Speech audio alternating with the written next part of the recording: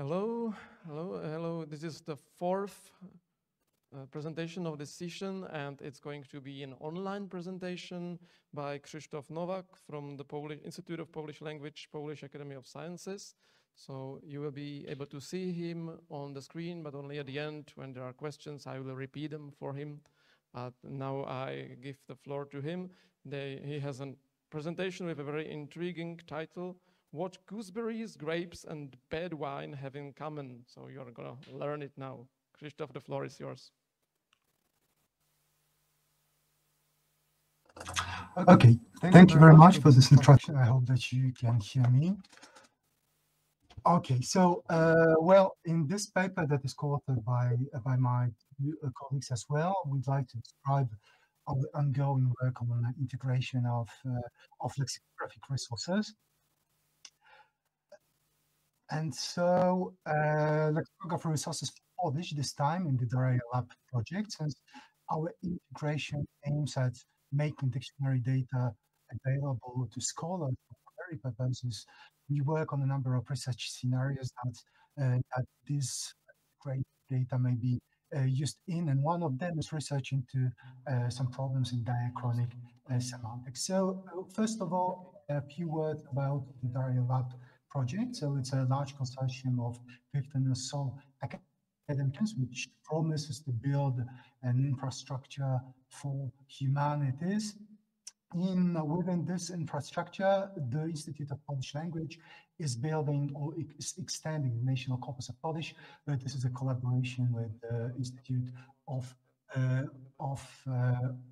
well, I'm not sure what's the English name. It is the Institute of the NLP, the most important institute of the NLP in Polish. Then another part has more to do with lexicography. This is why we are trying to acquire machine-readable dictionaries, machine-readable representations of paper-bound dictionaries, and then to provide integrated access to them. And by integrated access, I mean linking them between themselves and external resources, but also publishing them online, both in the form of a web interface that can be browsed by any user, but also as an API that can be used in automatic research. Oh, sorry, I think that I didn't change the slide. So here is the slide I was talking about. Again, so our goal is to, as I said before, is to provide integrated access to research data, and this is also the reason why we are trying to not only to provide the data with the web presentation layer, but also try to reflect and try to think about how to present data in such a format that the scholars could use them in their own research. So, as for the resources that we're working on, well, first of all, they are quite heterogeneous resources. So, first of all, they are electronic bound dictionaries that are available as databases in a number of formats that simply are not cannot be maintained anymore. Then there are between them also paper-bound dictionaries, still in paper form, that require from us OCR processing and so on. And then there is a number of source data, such as were usually paper slips that were used by lexicographers and are still being used by lexicographers to draft dictionary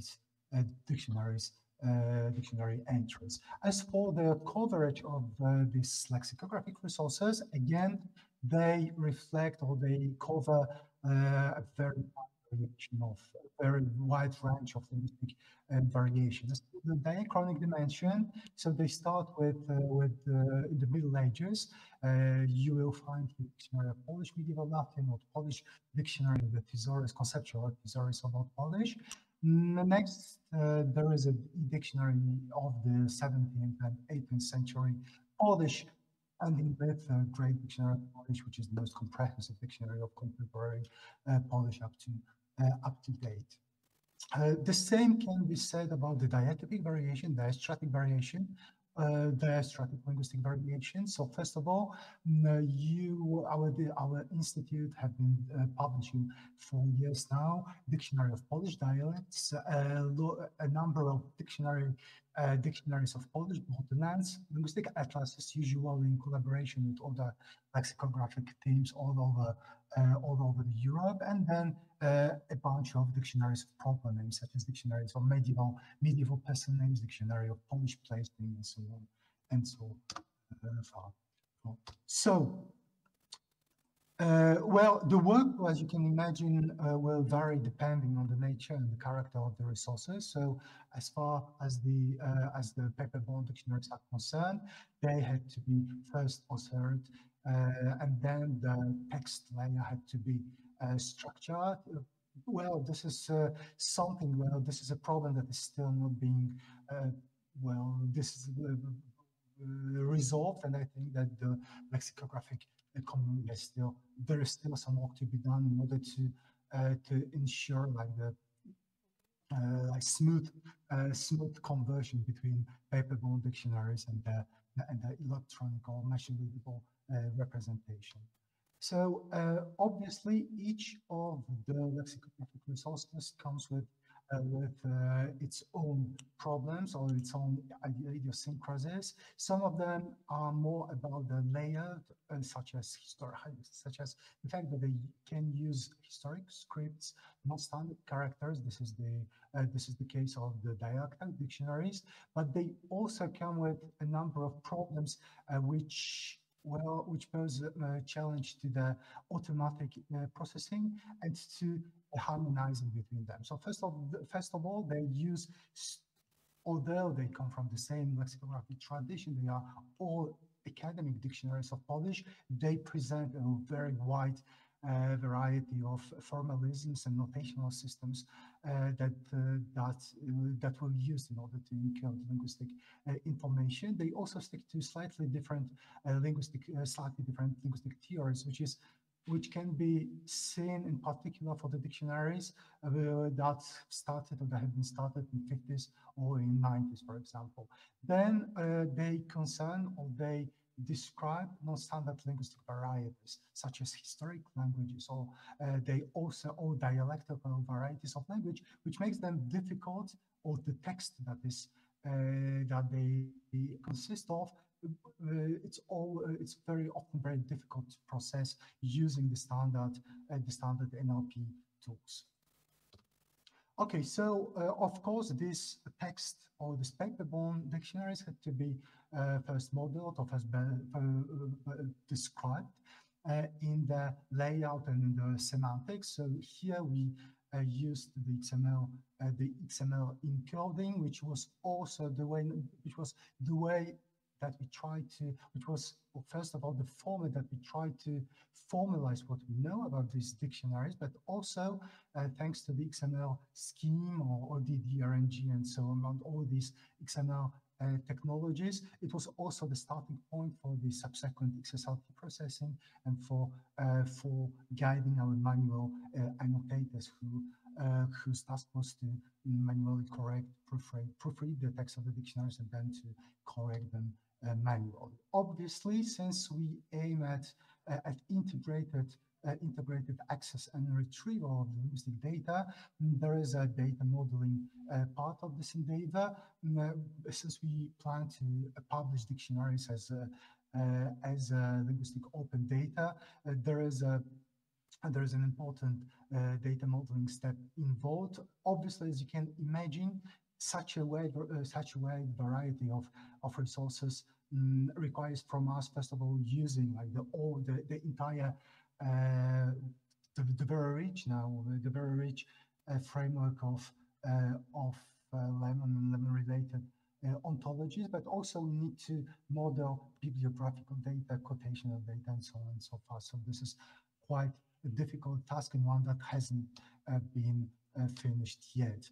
And as for the data input part, well, it all starts by importing the databases, XML and relational databases to the graph database. Next, the data are cleaned and reduced because we are interested in only a subset of linguistic data included in them. Next, this harmonized all these this harmonized data are next imported into a semantic, let's say semantic web database, and next we try to map between them. However, this work is of a preliminary character in this particular project.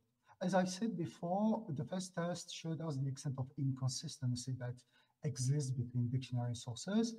At the same time, it also showed us that some promises, the research basing on the lexicographical data may provide us with. And in order to understand better this data and also to show what they can be used for, we came up with a number of research scenarios that we believe may be relevant to any linguist working on Polish, not also Polish. So in this paper, we focus on regular polysemy of plant names in diachronic perspective in two dictionaries that cover the Old Polish, namely the period up to 15th century, and the electronic dictionary of the 17th and 18th century Polish. Why plant names and why the well, first of all, as you can see from the title of this talk, plant names form a relatively small set of lexemes that are also routinely systematically very difficult to represent in a dictionary for a number of reasons. They also force a number of methodological choices on the part of lexicographers, choices that are very often all but obvious. Plant names are also quite special in that they are a phenomenon that is located somewhere on the boundary of linguistic and real-world knowledge. And this is also which opens them to mapping to semantic web resources such as Wikipedia and others, and other resources of the other LOD resources. What was important for us that there exists an intensive research into plant names from both synchronic and diachronic perspective, and they also offer a very nice case study for diachronic semantic research because they present some stable properties in Polish across the time, but also in cross-linguistic perspectives. One of them is regular polysemy. So as a quick reminder, I will refer to this paper, this classical paper by Apresian from the 74. So regular polysemy of the word A with the meanings AI and AG is called regular if in the given language there exists at least one other word B with the meanings BI and BJ, which are semantically distinguished from each other in exactly the same way as AI and AG, and if AI and BI and AG and BJ are non-synonyms. Well, it's much more difficult than it's a quite an intuitive phenomenon if you look closer in it. But here you will have here on the slide you will find an example that was provided by Atkins and Rando in the handbook of lexicography. So there is a number of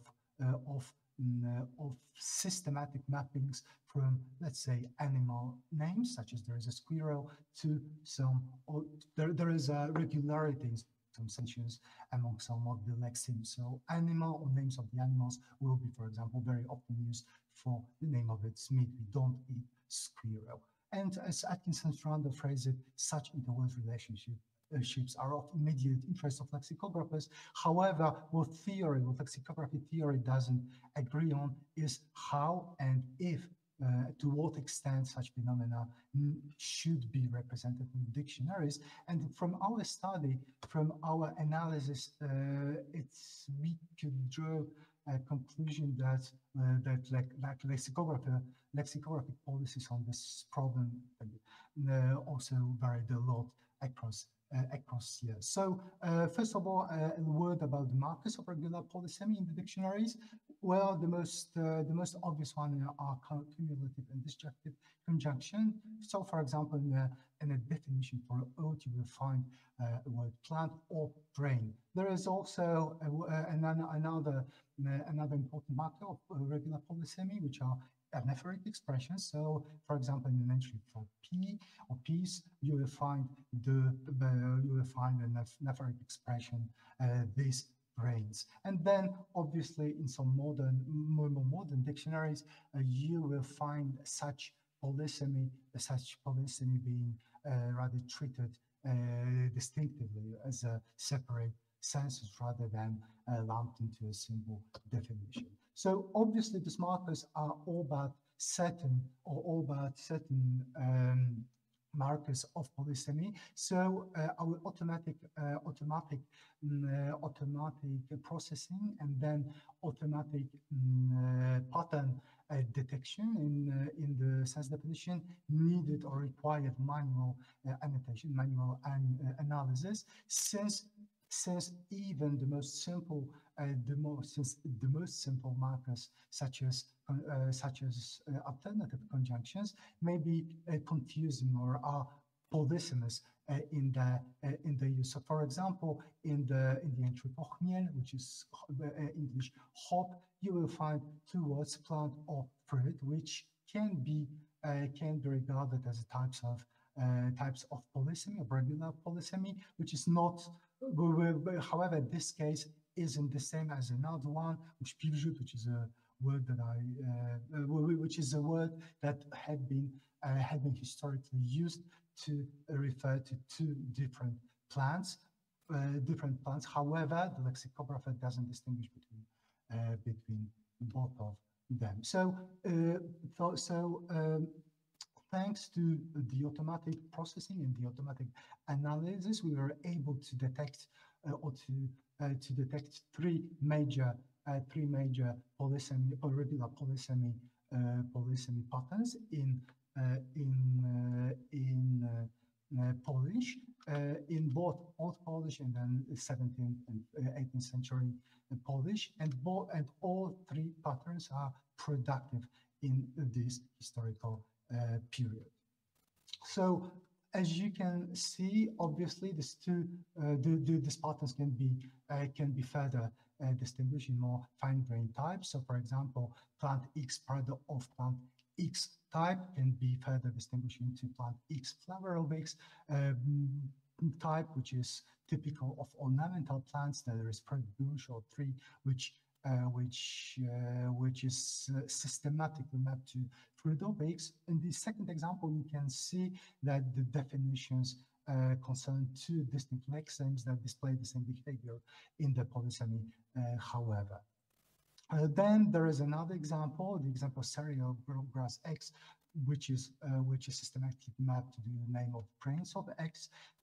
This is a typical example. However, it shows that we need to be very careful when drawing conclusions from resources that are still to be completed. The second dictionary, so the electronic dictionary of 17th and 18th century, is simply all provides a lot of dictionary entries which are not completed. Okay, so these 5 minutes were very quickly passing. Again, another group of lexemes are plant X product made of X, and then plant X group of X. This is a quite a curious pattern of polysemy, because as you can see in the second example, again, a very careful manual annotation is required here, as very often what seems to be the case of the same pattern of regular polysemy, in fact, isn't one. So, for example, you can distinguish between polysemous terms referring to bushes, so to groups of indistinct groups of certain plants that are similar to a plant that is at the origin of a certain name, and then groups such as forests, which are usually to be believed to be composed in majority or entirely of a plant of certain type. Okay, since we have no time, let me turn to very quickly to conclusion, to some perspectives that we believe very interesting for this research. So first of all, the automatic analysis isn't entirely reliable. First of all, for the reason for that is the quality of the data. So the dictionaries obviously vary in their granularity and in the quality of description. Another thing is that the quantitative analysis of dictionary entries is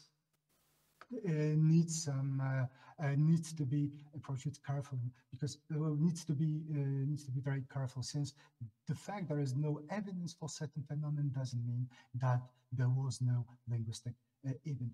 This is a general problem of historical linguistics that was already nicely summarized by Labov.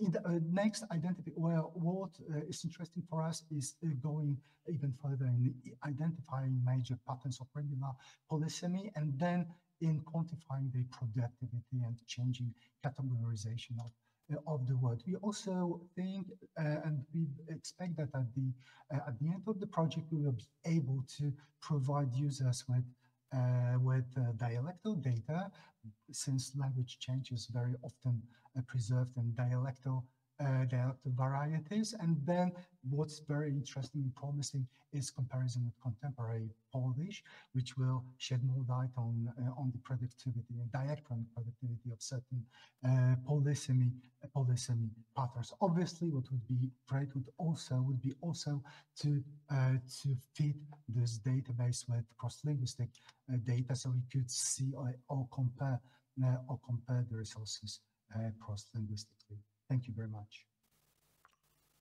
Thank you, Krzysztof.